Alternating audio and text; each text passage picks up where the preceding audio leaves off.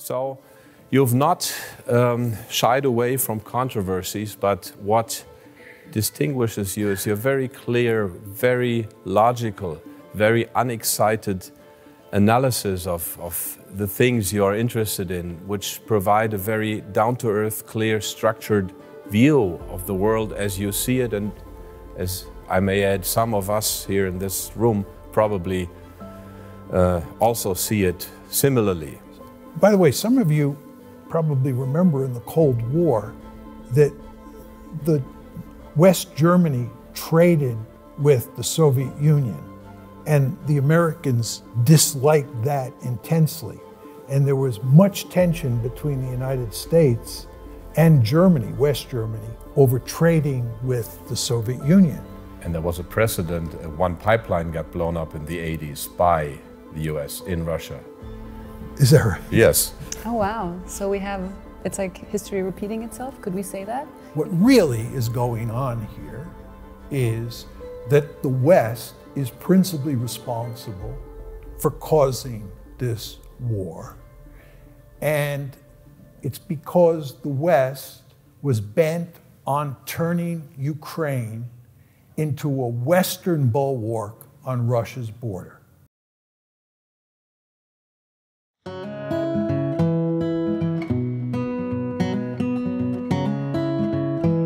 Welcome, good evening, and welcome Professor Mearsheimer, Princess, Prince, professors, doctors, ladies and gentlemen. Welcome to the free world. It's shrunk a bit, but it's still there, and as long as it's there, there's hope. So it's so important that we get together, exchange ideas freely, talk about the world freely, and John Mearsheimer is certainly somebody who does so, and does so very consistently and very clearly, and is a very important voice of sanity in an increasingly insane world. So let me tell you a bit about his distinguished career, and then we'll ask him to the podium. John Mearsheimer was born in Brooklyn in 1947 in New York City, and grew up in Westchester Country, just outside of New York, and he earned a master's degree in international relations from the University of Southern California and a PhD in government, specifically international relations from Cornell. He lives in Chicago, and you have a very long Wikipedia entry which is amazingly clear and correct, which is not the case of all Wikipedia entries speaking of experience. But I used the opportunity yesterday to do some personal investigations because there's little personal in your entry. So you are married, you have 5 children who have all made their way. You have a house, or you live in Chicago, and you have a house in the countryside in Michigan, and something that commands my utmost respect. You do 150 push-ups and 300 crunches every day. John Mearsheimer is one of the leading, if not the leading proponent of the academic school of realism in international relations. And I studied international relations in Princeton, and certainly he was a big name then.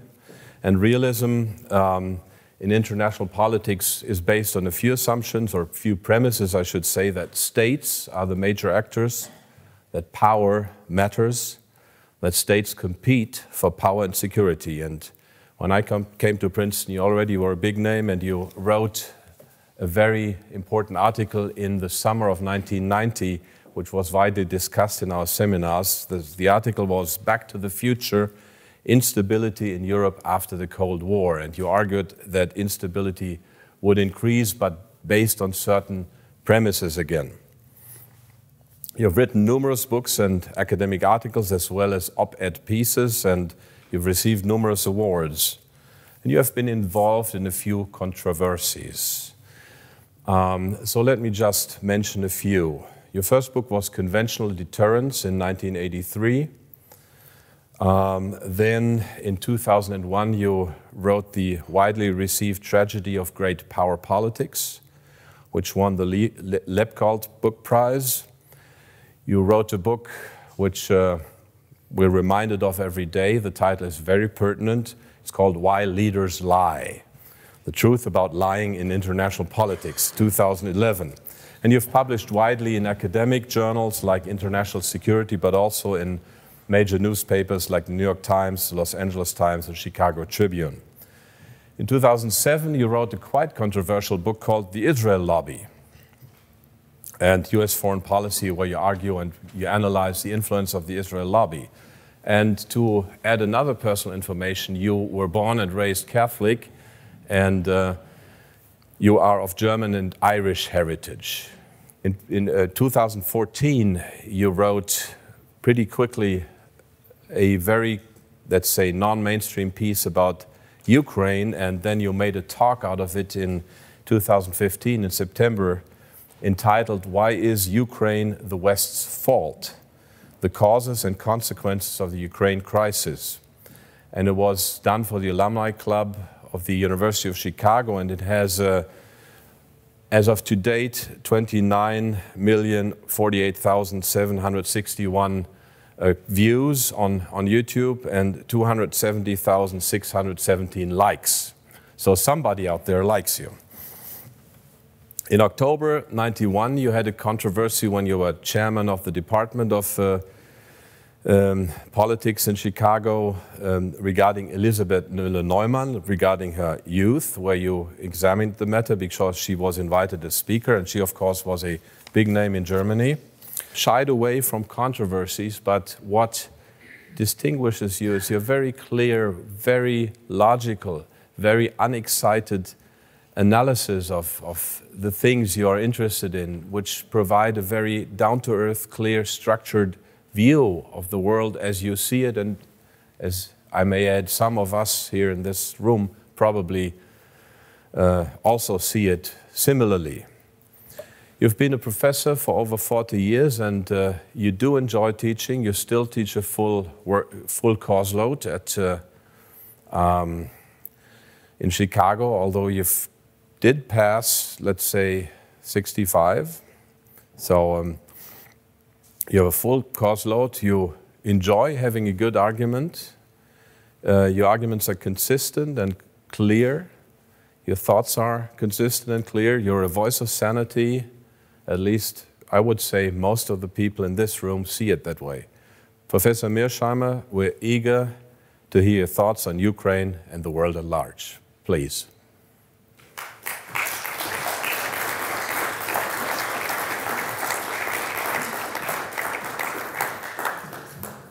John will talk for about 45 minutes. We'll have a short panel moderated by Jasmin Kosubek, and then we'll have a break of 10 minutes to get drinks, and then we have questions from the audience. John, welcome.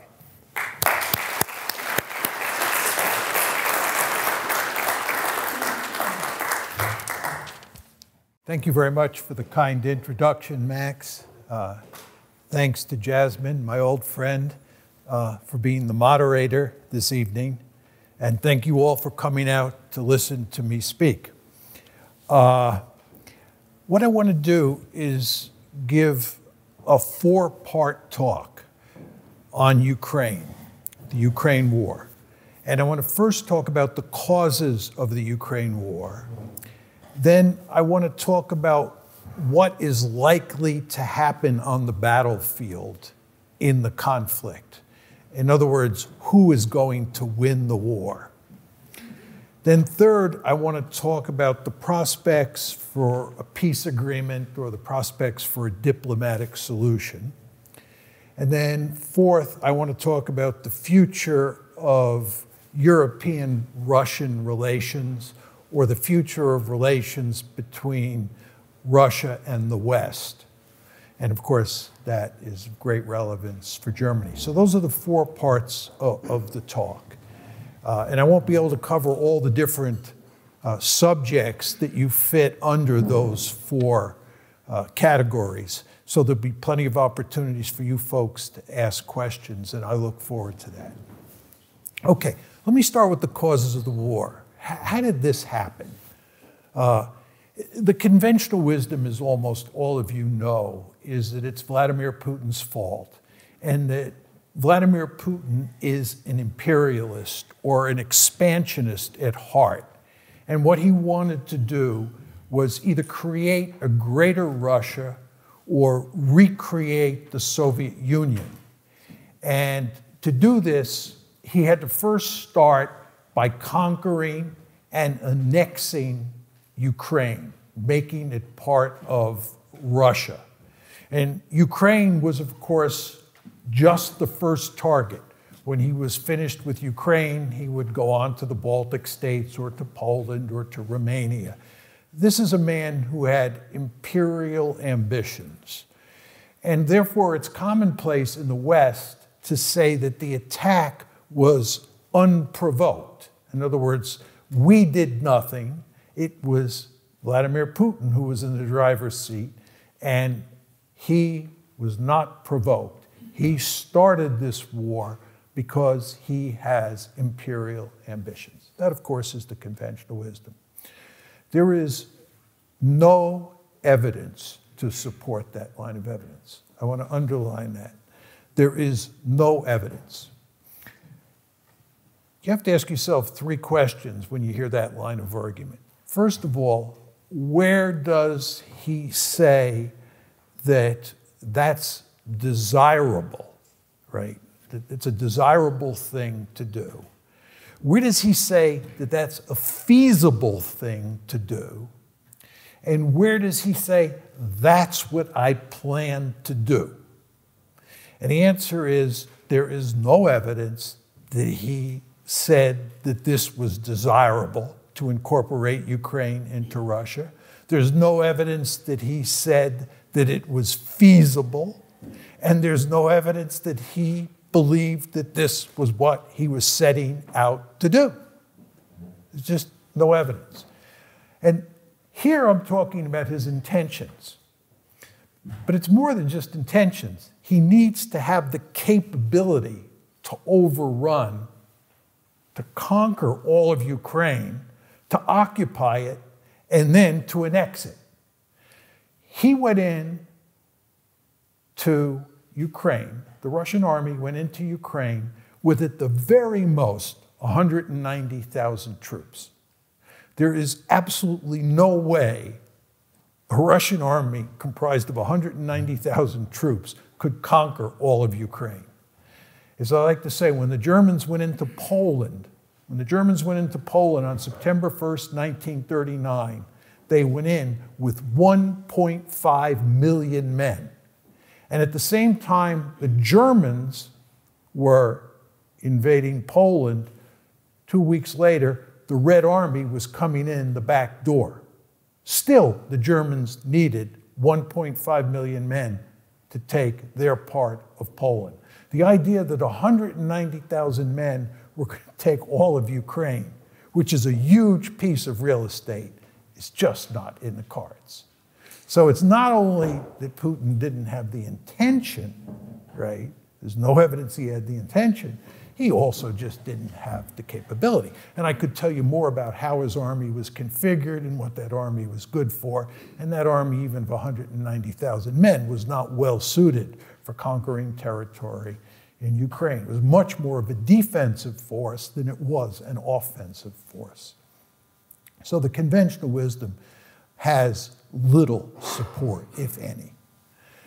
What really is going on here is that the West is principally responsible for causing this war.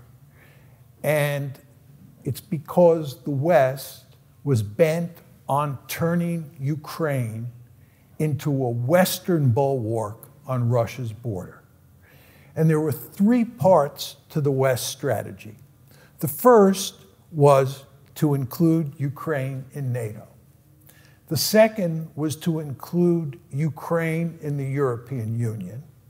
And the third element of the strategy was to turn Ukraine into a liberal democracy that had a pro-West orientation.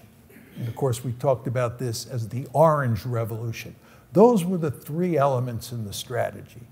The most important of the three was, of course, NATO expansion. In April of 2008, at the NATO summit in Bucharest, NATO said that Ukraine would become part of NATO. Putin was actually at that meeting, and Putin made it clear at the time, and Russian leaders had made it clear even before the Bucharest meeting, that Ukraine in NATO, Ukraine as a Western bulwark on Russia's border, was an existential threat, and they were not going to allow that to happen. Just not going to happen. There is a huge amount of evidence from 2008 up to this day that the Russians are deeply motivated by fear that Ukraine will become a Western bulwark on their border, and that they have no intention of letting that happen, and that Ukraine has to be a neutral state, or if it's not a neutral state, it will be a dysfunctional rump state. It is just very clear on the evidence as to why Putin invaded Ukraine on February 24th of 2022. So that's the causes. Now, the next question that I want to address is what's likely to happen on the battlefield, right? Given where we are today, who is likely to win this war? And this is one of the most difficult questions to wrestle with because the media coverage of the subject is so terrible. Anything that happens on the battlefield, the Western media twists in ways that make it look like the Ukrainians are doing well and the Russians are doing poorly. So you don't get a very good sense of what's going on from looking at the mainstream media in the West. My basic argument is the Russians are going to win the war. And once I say that, two questions come to the fore. The first question is, what does victory mean? If I say the Russians are going to win the war, what does that mean? And then the second question that you want to ask yourself is, why is John saying that the Russians are going to win? What's the basis of his argument? Okay, so those are the two questions. Now, when I say the Russians are going to win the war, I am not saying that they are going to conquer all of Ukraine, right? They're going to conquer all of Ukraine and then cause regime change in Kyiv, right? So that they get a neutral government and then withdraw. That's not going to happen. They're not going to win a decisive victory, okay? What the Russians are going to do is the Russians are going to take a huge chunk of Ukrainian territory and they're going to annex it. And furthermore, because they're not likely to get regime change and get a government that is neutral, they are going to make sure that Ukraine is a dysfunctional rump state. Dysfunctional in the sense that its economy is in constant trouble, and dysfunctional in the sense that they're going to be constantly interfering in Ukraine's politics, hopefully to get regime change from their point of view. And then it's going to be a rump state because it's going to be only part of what is today or what was in 2014 Ukraine. I think it's likely that the Russians will not give back Crimea or the 4 oblasts that they have already annexed. They've already annexed, as you know, 4 oblasts, 2 of them in the Donbass, Zaporozhye, and Kherson. And I believe they will end up, if they can militarily, annexing 4 more oblasts, including Odessa and Kharkiv. I'm not saying that they will do that, but I believe they will try to do that. They will concentrate on incorporating those areas that have lots of ethnic Russians and Russian speakers in them. And they will avoid those areas that are populated mainly by ethnic Russians. As all of you know, there was a huge conflict in the Donbass from February 2014, when the crisis first broke out, up until February 24th, 2022, when the war broke out, the war that's now going on. There was a civil war, in effect, taking place in the Donbass between the Ukrainian government and the ethnic Russians and Russian speakers in the Donbass. The Russians want to make sure that that will never happen again. And as a result, they will cleave off those areas that have lots of ethnic Russians and Russian speakers to avoid the Donbass problem. And I hate to say this, but I think there will be a significant amount of ethnic cleansing. And I believe there has already been ethnic cleansing, where ethnic Ukrainians will move out of those areas that the Russians annex, and ethnic Russians and Russians remaining in areas that are part of that rump Ukraine will move to the Russian areas.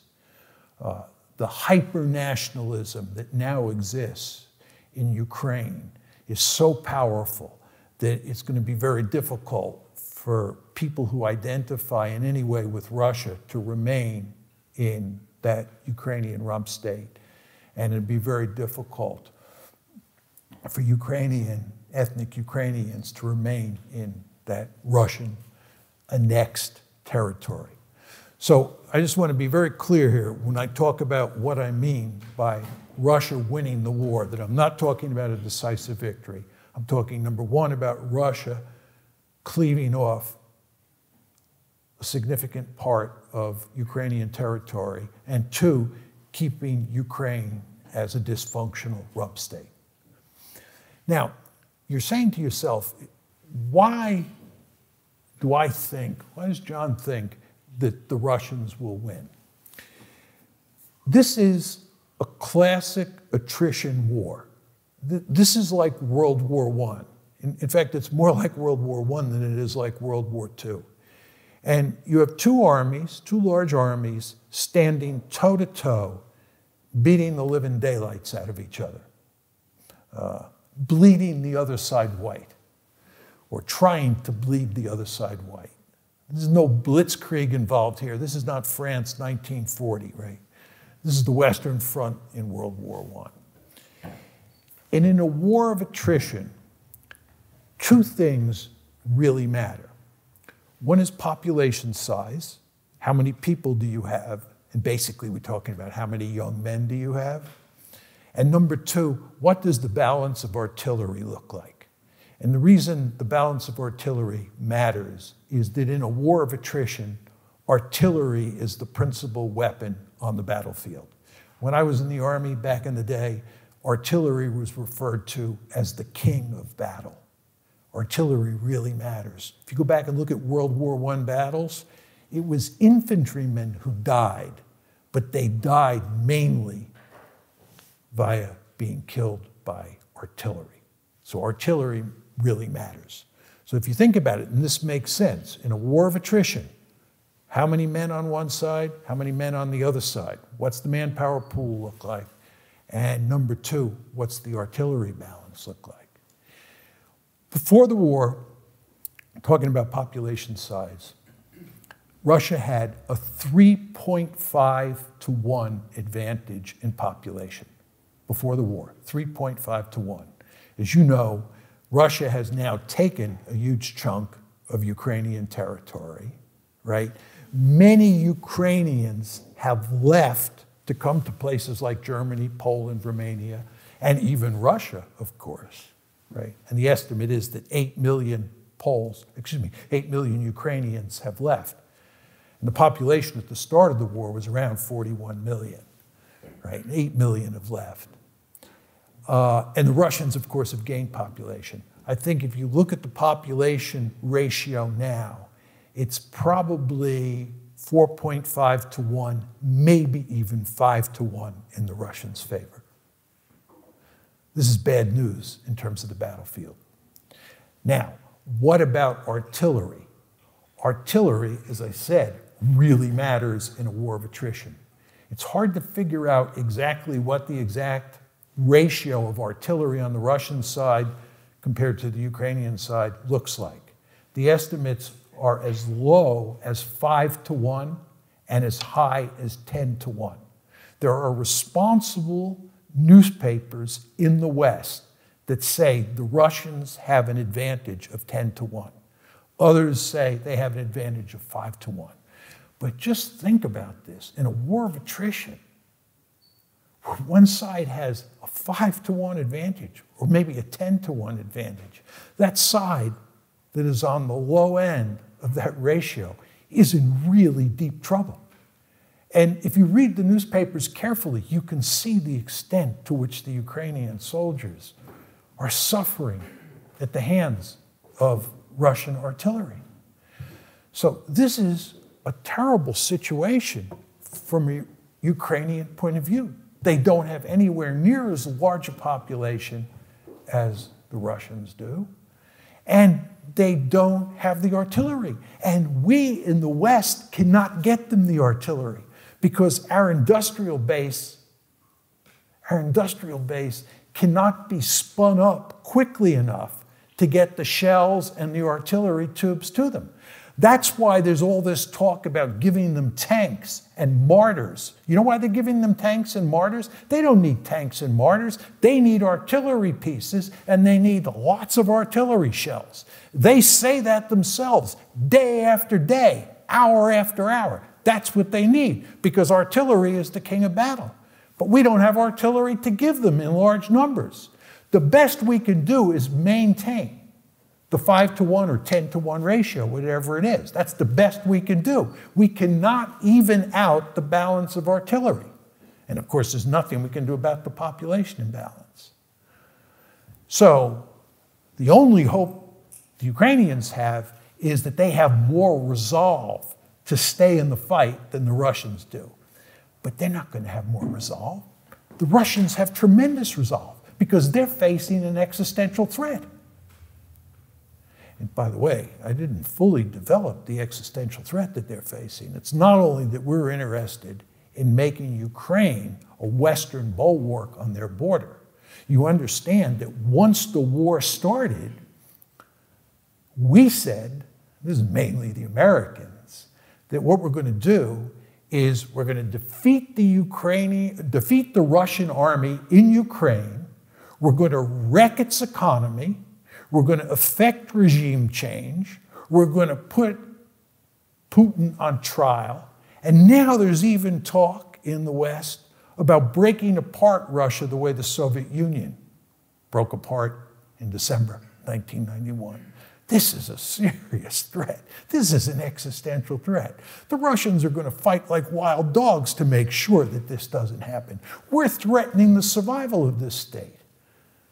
And when the great power's survival is threatened, you do not want to underestimate the price that they will be willing to pay to prevent that outcome. So in terms of the balance of resolve, I fully understand, and I can sympathize with the Ukrainians for wanting to win this war and to hang in there, given what's happening to their country. I understand that. But the Russians, I believe, have every bit as much resolve as the Ukrainians do. So this is the basis of my conclusion that Russia will ultimately win the war. Now, I want to talk about a third subject, the prospects for a diplomatic solution or a peace agreement. You know, in the West, if you say you're in favor of diplomacy these days, you're usually accused of being a Putin sympathizer, right? No diplomacy here. We're going to defeat the Russians, period, end of story. No room for diplomacy. But there are lots of people out there in the land who think that there is an opportunity here. And if we can maybe get the Chinese involved or some other country, we can work out, we can fashion a peace agreement that will bring a meaningful end to this fighting. That's not going to happen. It's, in my opinion, impossible. There's no way to shut this one down and keep it shut down. The best you can hope for is a frozen conflict. That's the best you can hope for. This one is going to go on for as long as the eye can see. I'll be long gone, and this one will still be going on. Maybe not the fighting, because maybe there'll be a ceasefire, but it won't be more than a cold peace, a frozen conflict, and the threat of it starting up again will be very great. There's no deal to be had here. Now you're saying to yourself, why is John saying that? Two reasons. First of all, there's no territorial compromise, one. And number two, there's no compromise on the question of whether Ukraine is neutral or not. And let me unpack that for you, just on territory. Unsurprisingly, Ukraine wants all of its territory back. Maybe in an ideal world, the Ukrainians would be willing to give up Crimea, but they're certainly not going to be willing to give up those 4 oblasts that the Russians have annexed. They are now part of Russia. And the Russians have made it unequivocally clear they are not giving those oblasts back.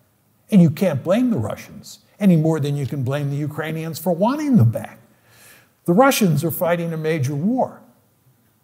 They think their survival's at stake. Those 4 oblasts really matter for strategic reasons, not to mention the fact that they're filled with Russians, ethnic Russians, and Russian speakers. And if the Ukrainian government, which is now on a tirade against anything Russian, gets that territory back, you've got the Donbass problem back again in spades this time. So the Russians are not going to give up the territory they've taken, and the Ukrainians are not going to be satisfied till they get that territory back.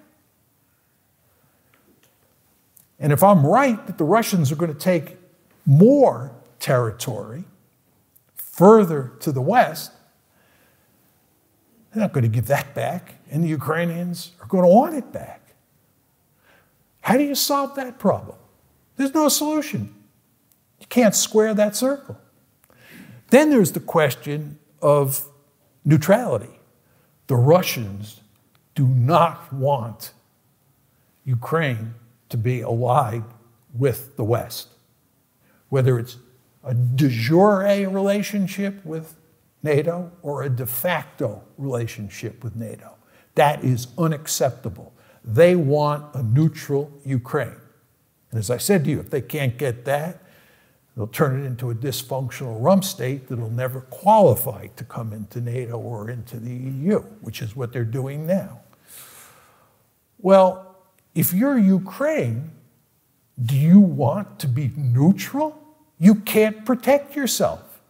There's no question. I gave you the population figures, right? There's no way Ukraine can protect itself. If the West wasn't bankrolling Ukraine today, Ukraine would have lost long ago. Russia up against Ukraine is Bambi versus Godzilla. It's just important to understand that. It's the West that's propping up Ukraine. So Ukraine wants a security guarantee. Well, who's going to give Ukraine a security guarantee? Somebody once said to me, what about China? This is not a serious argument. China's not capable of giving Ukraine a security guarantee. Furthermore, China would be crazy to give Ukraine a security guarantee because China has its hands full dealing with the United States in East Asia. The only group of countries that can give Ukraine a security guarantee are the NATO countries, especially the United States. That's it. But the Russians are not going to accept that. And the Ukrainians want it. So how do you square that circle? And the answer is you don't. Just 2 other very quick points on this. Remember, I talked about the territorial problem as an obstacle, and I talked about the neutrality problem as an obstacle. Those are the 2 big obstacles. There are 2 other obstacles. One is the hypernationalism that is now at play. if you read the papers over the past few weeks, the Ukrainians are going to enormous lengths to de-Russify Ukraine. It's really quite amazing what's happening here. And if you look at what the Russians are doing in the areas that they're annexing, what they're doing is issuing Russian passports, asking people to use the ruble. They're making them Russian areas, right? So you have this growing hatred between the Russians and the Ukrainians, not only inside Ukraine, but pre-2014 Ukraine, but also between the two countries. This happens when major powers go to war against each other, right? Hypernationalism kicks in very quickly. But that makes it very hard to cut a deal. And furthermore,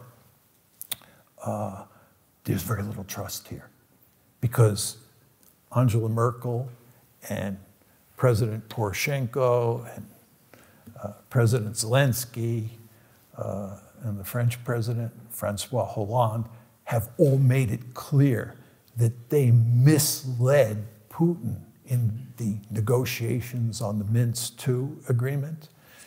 Putin was deeply committed to making Minsk II work. Putin did not want to have to invade Ukraine. This gets back to the first point. He had no interest whatsoever in invading Ukraine. He wanted Minsk II to work. But those other individuals who participated in the negotiations with him have now made it clear they were just stringing the Russians along so that Ukraine could build up its economy and build up its military.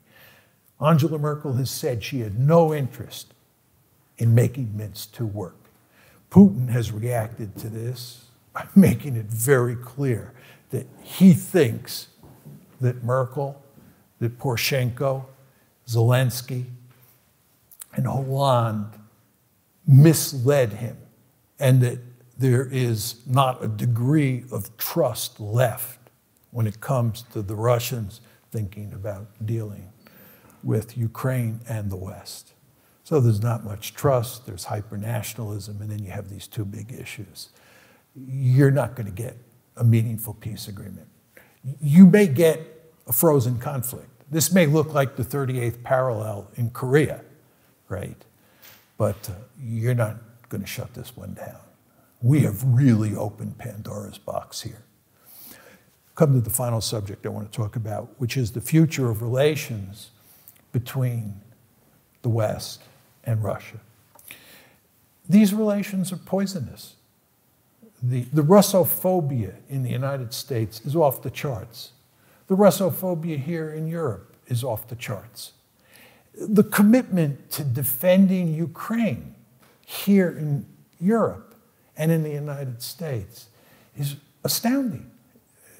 You know, many, many people are deeply committed to helping Ukraine, and they despise Putin and they despise Russia. And in a way, almost anything Russian at this point in time is despised. It's really quite remarkable. So you have these poisonous relations. Do you think they're going to go away? You think relations between Russia and Germany are going to improve over time? I don't think so. I don't think so. Because here's the problem. The West is going to remain committed to rump Ukraine. Let's assume you get a rump state, right? And let's assume that you get a frozen conflict.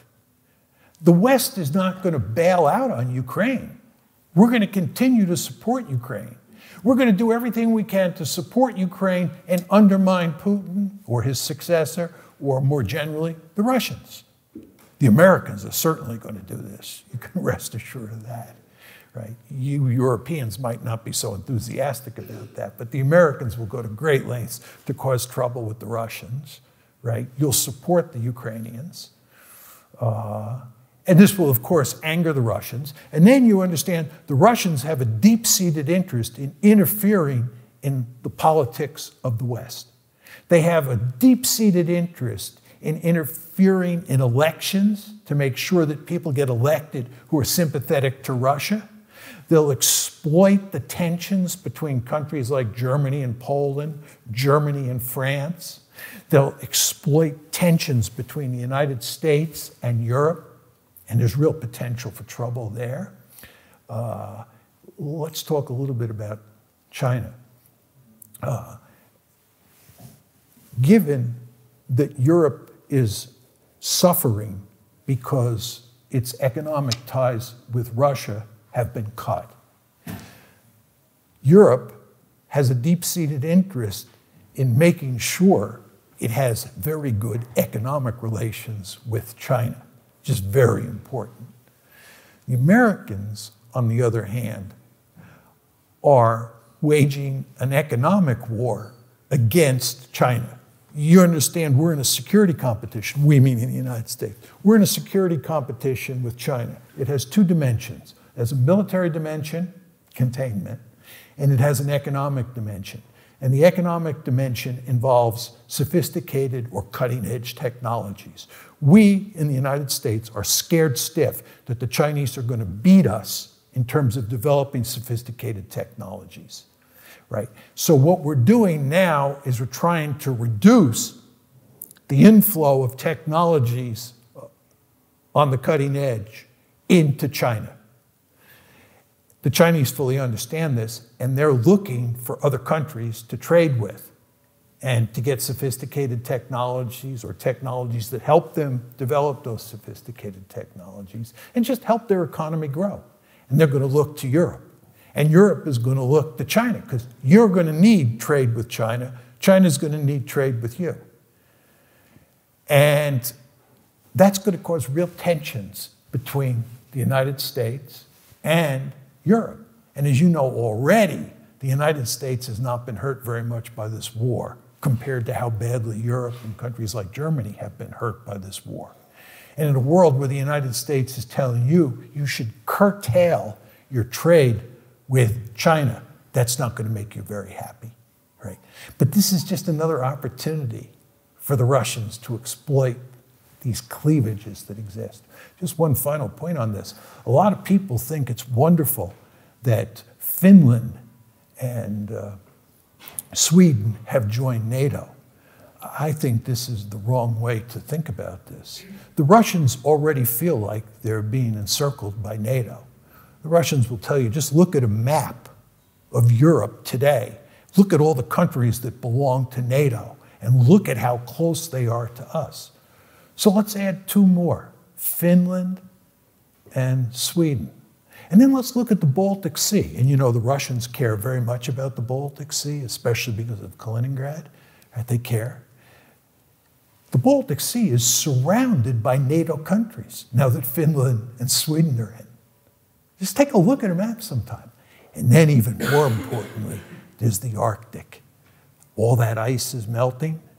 That's opening up all sorts of economic opportunities in the Arctic, and it's presenting strategic problems. There are 8 countries that are geographically located in the Arctic. 7 of them now belong to NATO. The other one, Russia.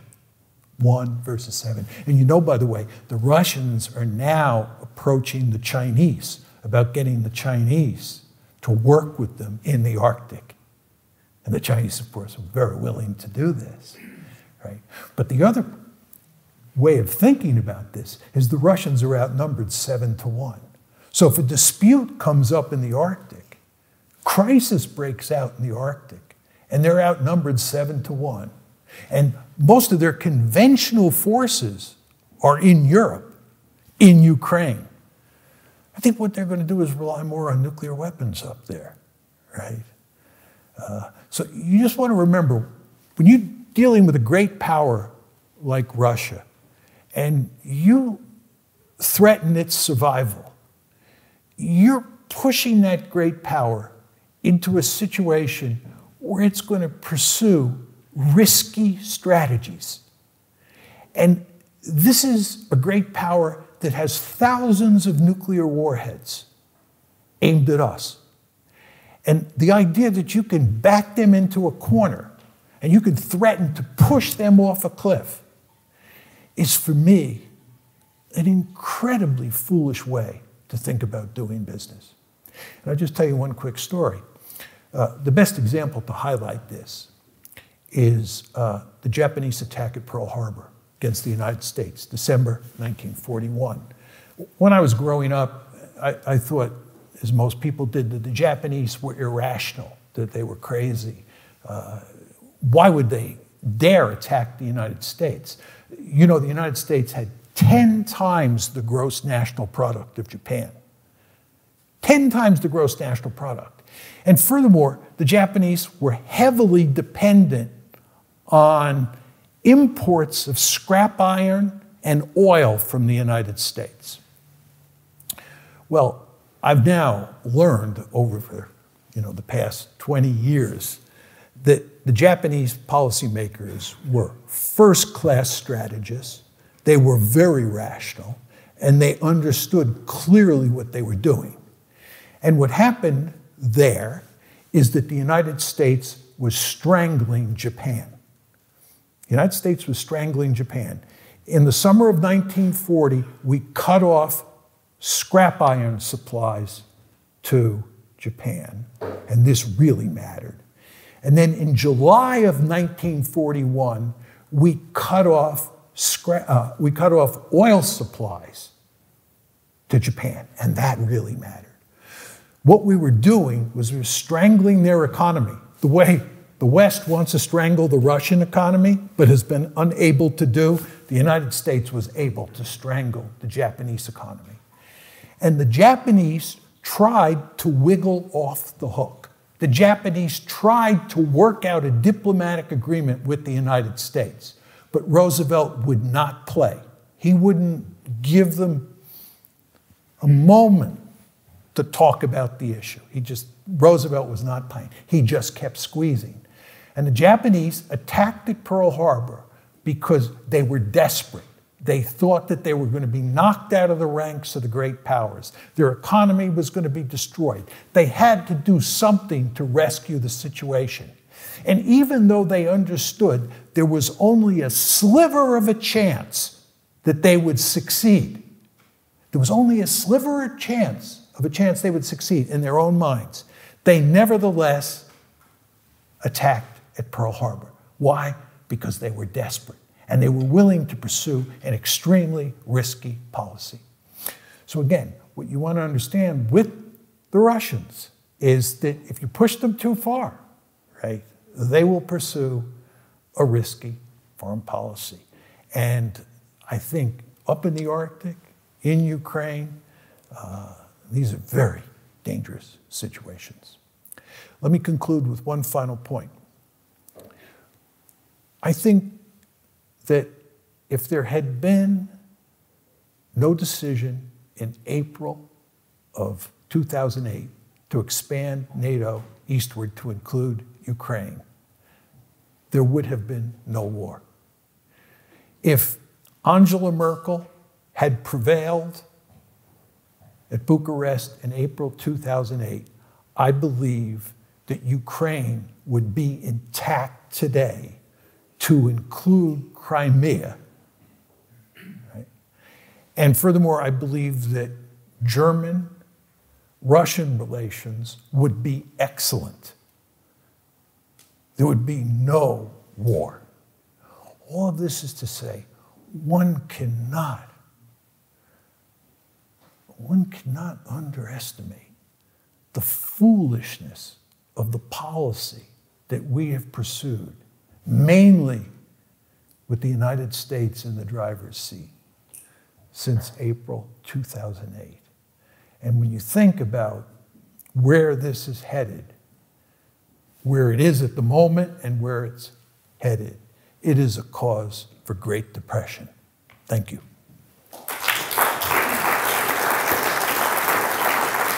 Mr. Otte, I actually have a first question for you. You've made it quite clear that you agree with most of the things that Mearsheimer is presenting here. And I'd really like to know what you disagree with, because I'm sure there's something. Okay, well, I'm not quite as hopeful as John.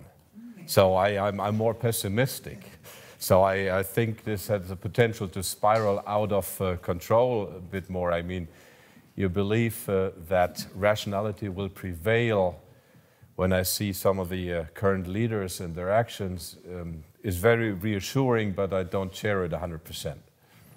Would you agree? Because it doesn't sound too hopeful to me, what you just presented. You know, you said there's no way out. Well, I would ask Max, what do you think is going to happen? I mean, are you fearful of nuclear escalation? I mean, Yeah, I still think that maybe NATO will get involved. That's my greatest anxiety, on the ground or in whichever way. If I listen to the talk, that does not seem to be out of the question. Yeah, let me make 2 points just on the escalation issue. First of all, I think if the Russians were to lose or to start losing, I believe they would use nuclear weapons to rescue the situation, okay? So what that means is that the West's policy of defeating Russia inside of Ukraine makes the likelihood of nuclear war go up, if it works. In other words, if the West succeeds, if German policy succeeds in Ukraine, you make the risk of nuclear war go up. It's very important to understand that. The reason I didn't pay much attention to nuclear escalation in my comments, as Max is pointing out, is because I think the Russians are in the driver's seat now, and the Russians will ultimately win the war, and therefore nuclear weapons will not be used. But with regard to the United States coming into the war, if I'm right and the Russians are winning, there'll be a very serious temptation for the United States to come in. That's where the great power war comes. And I cannot rule that out any more than you can rule out nuclear war in this case. So we are in a really dangerous situation for sure. So, Otte, Mr. Otte, you've actually painted or sort of 3 scenarios in your book, right? Weltsystem crash. And I'm surprised that you have such a poor outlook on the future, because the full-scale war, you didn't say it was the most likely scenario. The most likely scenario, you said, would be something like a new Cold War, right? With the highest probability, you'd have 2 dominant blocs, US and China, and India and Russia, the status would be open, right? So do you still consider that to be the highest probability? I wrote about 3 scenarios in 19. The new Cold War, Chinese bloc. I mean, it's totally in line with John's thinking and arguments. A Chinese bloc, a US-dominated Western bloc, with more integration of Europe into the US sphere of influence. And at that point I said the status of Russia is open, but it could be either in the Western or in the Chinese bloc. This is just 4 years ago. And that was my most likely, not my most desired scenario. And my least likely and most desired scenario was a multipolar world with a strong Europe. But even then I said that's very unlikely. And I think John would completely agree, or would you? But you know what I would like to add to that? You have something in common with Chancellor Scholz. He actually, well, maybe just the word, he actually just recently, in a speech in front of the EU Parliament, spoke about the world being a multipolar world. So I found this very interesting for him to use this word. Am I giving it too much weight, even like talking about it? Or how would he even define a multipolar world, our Chancellor? Well, I think multipolar today means China, Russia, and the United States. And there are still some people who think the United States is so powerful we live in a unipolar world, and some other people who think that Russia really doesn't count as a great power, especially if you look at its rather poor military performance so far in eastern Ukraine, and therefore it's a bipolar world. But I think most people believe that we live in a multipolar world. And this is wonderful news for the Russians and the Chinese, The Russians and the Chinese love to hear people talk about living in a multipolar world. Usually, you would expect a German chancellor to say that he or she likes the unipolar world, because the unipolar world is dominated by the United States. And as you all know, Germans love the idea of being dominated by the United States. Unipolarity is a good thing. And by the way, if we were truly in a unipolar world, we wouldn't have this conflict with the Russians, right? It was the fact that the unipolar world came to an end. And the same thing is true with China, right? Until China rose and we moved into a multipolar world, there was no US-China competition. You want to think, by the way, just parenthetically, a lot of people in the West or in the United States will say that China is a threat because it's a communist state. This is communism versus liberal democracy. That's the China-US competition. My response to that is, China was a communist state during the 1990s. It was a communist state up until 2017, right? And we got along perfectly well with the Chinese. There were no problems at all. What changed was the balance of power. China became really rich, began to translate its economic might into military might, and that is why you moved into a multipolar world. But we now would prefer a unipolar world where China's down here and we're up there. But those days are gone. Maybe we can speak about China for a moment. I think you just introduced the topic really well. And I think the China and German relations, you know, they're going. They've been seeing each other quite a lot the past couple of months. I think there were 3 visits between Foreign Minister Baerbock and the Foreign Minister of China. And China, they don't like to talk about a war in Ukraine. They like to talk about a crisis. But you see them seeing each other over and over again. So what does that tell us? What does that tell us? What is Germany trying to do? What is our foreign minister trying to do? Trying to convince China to negotiate with Russia, or trying to actually keep China from closer relations to Russia? What is happening? Well, as I said, I think once Germany loses Russia as a trading partner, it makes it more important than ever for Germany to trade with China. And the same thing is true with the French. Macron was over in China as well, and Macron was playing nice with China. And the reason Macron was playing nice with China is he wants to trade with China. By the way, some of you probably remember in the Cold War that the West Germany traded with the Soviet Union, and the Americans disliked that intensely.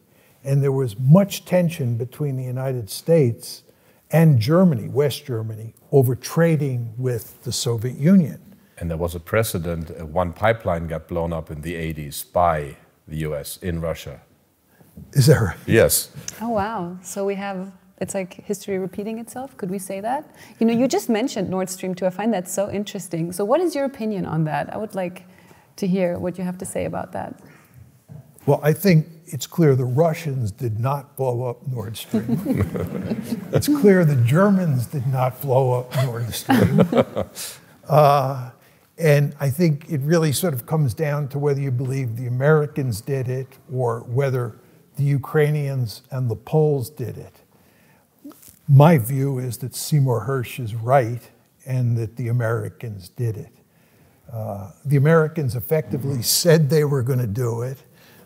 Numerous American policymakers, including the president, effectively said they were going to do it. There was great pleasure in the United States when it was done. And the former foreign minister of Poland thanked the United States immediately after it was done, Mr. Sikorsky. So I think there's a lot of evidence that it was the Americans who did it.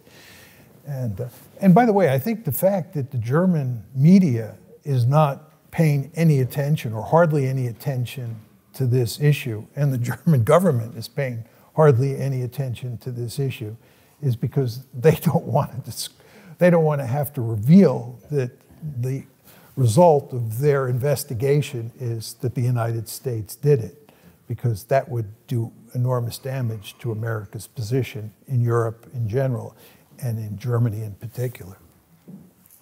What is your opinion on it? Why do you think that the media doesn't care or the politicians aren't trying to figure out? Do you think it could actually have a dismal effect on German and US relations, even if it were to come out that the US did it? It would have a significant effect, I mean, because right now there's really a matrix. I mean, we don't hear much in mainstream media, and I mean, Axel Springer got bought up by a US private equity just a few years ago, and Spiegel and Die Zeit get grants from the US, from the Gates Foundation. You can look it up in the foundation report. So there's quite, and then there's of course the transatlantic media connections that up to 7-8 years ago you could talk about openly also in talk shows, but you can't anymore. So it's really very much voicing US positions. And as Robert Habeck, the greatest economics minister of all times, said he wanted to be in a serving leadership role. Serving what? Serving whom? Certainly not Germany. Yes, I mean, public opinion right now is polarized, which is happening often in times like this when people do not know what to think. You give them simple explanations, you give them a scapegoat. Putin is a scapegoat. We've heard a more complex explanation from John. But this issue would have the potential of breaking that matrix. But right now it's not happening because there's very strong interests to keep it under cover. And there's just a few of us who say it openly, but we don't get much distribution in the media, or none at all. And we're being denounced. Mm-hmm. Doesn't sound very hopeful. John, I just have a really clear-cut question for you right now. I really would like to know what you think of our foreign minister, Minister Annalena Baerbock. I'd just like to know. I'm going to plead the Fifth Amendment. No, I don't think, we're not in the United States, so you can't plead the Fifth over here. Well, Americans apply their law exterritorially, so... Very true. I know because I pay American taxes, of course, as an American citizen, but... Well, maybe you could give us a diplomatic answer, just from your point of view as a political science I think the foreign expert. minister's views on the Ukraine war are completely misguided. And I think that they are making a bad situation worse. I think when you look at German leadership today and you compare it to German leadership during the Cold War, it's like night and day. I think that during the Cold War, and even in much of the unipolar moment, the post-Cold War period up to 2017. What about US leadership there? No, I think that U.S. leadership has oftentimes been terrible, I'm not arguing that the Biden administration has a smart policy on Ukraine for 1 second. The Biden administration's policy is misguided. You want to remember that Joe Biden handled the Ukraine portfolio in the Obama administration. When Joe Biden was the vice president, he was tasked with handling Ukraine. And he was known in the administration after 2014, when the crisis broke out, as a super hawk on Ukraine. So it's no accident that when he moved into the White House in January 2021, that's when he moves in. Over the course of that year, 2021, the crisis escalated, and then the war broke out in early 2022, a little bit after a year that he had moved into the White House. And it's because Biden was tightening the screws on the Russians with regard to Ukraine. We were going to greater lengths under Biden than we had under Trump to bring Ukraine into NATO, to make it, at that time, a de facto member of NATO. This was, in my opinion, a remarkably foolish policy. So when you talk about Baerbock and her views, I have little use for them, but I have little use for Joe Biden's views or Anthony Blinken's views or Jake Sullivan's views. I think all of these individuals have been pushing the West to pursue a foreign policy that has blown up in our face, and as I tried to make clear in my formal comments, is going to linger for a long time and cause all sorts of problems here in Europe, cause all sorts of problems in Russia, and most of all in Ukraine. What has happened to Ukraine is an unmitigated disaster. There's no hope of repairing this situation in any meaningful way for the Ukrainians. I just think that all of these policymakers made an egregious error. Mm-hmm. I have a follow-up question on that. There's a presidential campaign or election coming up, 2024, in the United States. And I think one of the favorable candidates, Mr. Donald Trump, I mean, he's in the runs again. And he just said a couple of days ago at a CNN town hall that he would be able to shut down Ukraine, you know, the crisis, in a day. What do you think about that? Well, he's not going to do that. I mean, just 2 points to be made. As I said to you here, there's no way to shut this one down because there's no deal to be had. There's just no deal. The second point is both Barack Obama in 2008 and Donald Trump in 2016 were elected on the platform that they were going to fundamentally alter American foreign policy. You remember when Donald Trump was first elected, he was going to have or establish good relations with the Russians. He was going to end NATO. He was going to get the Americans out of Europe, and so forth and so on. He didn't do that. In fact, NATO survived Donald Trump. U.S.-Russian relations under Donald Trump got worse. Donald Trump was the president who in 2017 decided to start arming the Ukrainians. Obama wouldn't arm the Ukrainians. It was Donald Trump who did. What happened here, and this is what happened to Obama as well, and Obama said this, is that the foreign policy establishment, or what we call the blob in the United States, beat Obama down and they beat Trump down. So if Trump gets elected, the idea that he will be an independent force who can alter American foreign policy by himself is delusional. He's not going to do that. He has to work with the deep state.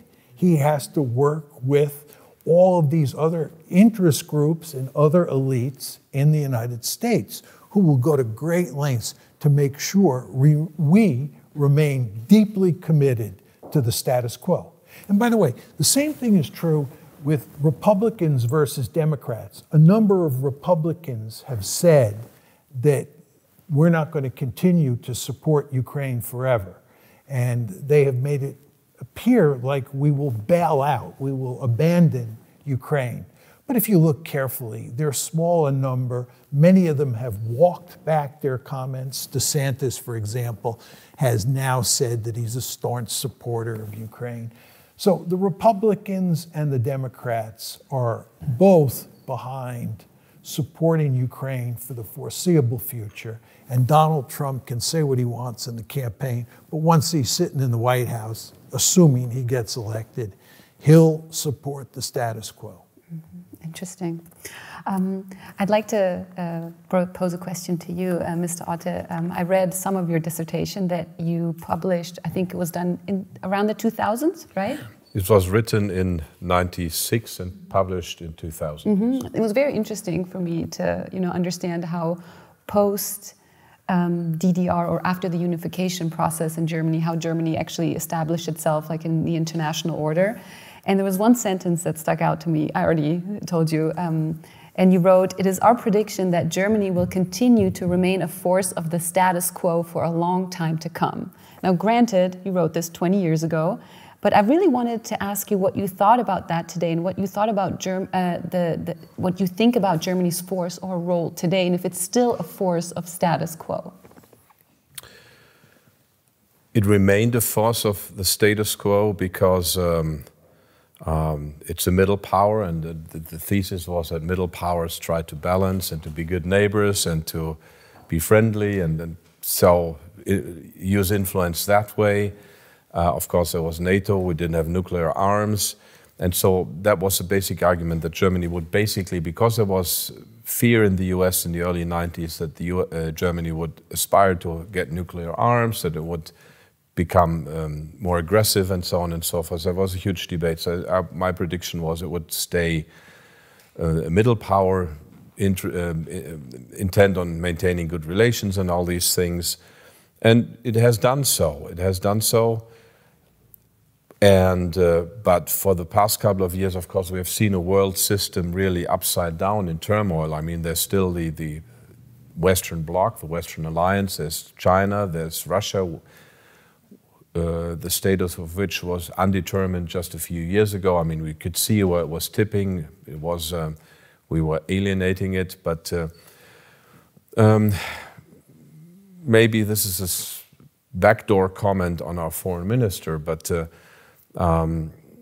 Germany does not have much of an independent foreign policy left. I mean, we see it with the energy policy lobbies, foreign lobbies. I mean, foreign lobbying in the US is a cardinal sin. But in Germany, foreign lobbying is ever present. And so there's not much of an apparatus that formulates and does anything like a national strategy. So yes, we've been a power of the status quo, but right now we're, let's say, just more or less a territory with that is being manipulated with not much of an independent policy. I mean, it's basically following the US lead. John has talked about that we like to do that. And so we're in a situation where we're not sure what the status quo really is, but for a long time it has been a power of the status quo. Mm-hmm. Mm-hmm. What do you see, what role would you see that Germany could play in the foreseeable future? And maybe I'd like to elaborate on that question, because you did say that Angela Merkel did not support the Bucharest initiative to include Ukraine into NATO 2008. And then you said that she also wasn't, she didn't pursue Minsk, or she didn't make Ukraine pursue Minsk. So that to me seems a little bit contradictory, right? She knew that it would cause harm, right, to follow the strategy of including Ukraine into NATO. But then again, she didn't really try to make Ukraine follow Minsk. So how does that go together? It's hard to say. I mean, the Minsk process started after the conflict broke out in 2014. And after that, the nature of the situation involving Ukraine changed. In other words, in 2008, when Merkel was opposed to NATO expansion, the issue was just on the table. There had been no decision made. So it was a prime opportunity for her to oppose bringing Ukraine into NATO, and she did. The problem is that she caved in, right? Then with regard to Minsk, right, you had the conflict already starting, and she just, I guess, felt that, that it was appropriate or important to let Ukraine get more powerful, to string the Russians along and let Ukraine get more powerful. But I mean, I'm not, privy to her deep thoughts about why to do this. But I think it was just two different situations. Maybe you have a slightly different view as a, let's play amateur psychologist, but probably she did actually believe in Minsk too.